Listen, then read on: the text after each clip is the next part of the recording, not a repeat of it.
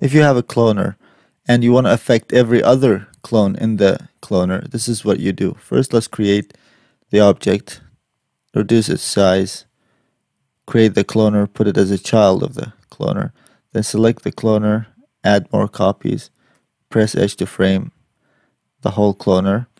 Then with the cloner selected, let's go to plane, which is the plane effector. And in the parameters tab, let's zero out the Y position